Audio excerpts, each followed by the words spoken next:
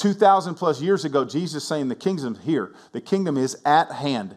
It is right here, right now. Paul said it's near you. It's in your heart. It's in your mouth. So the kingdom of God has come to you today.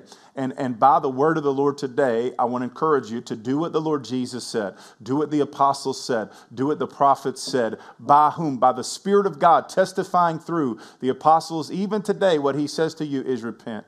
Repent. The good news of the gospel is Jesus loves you.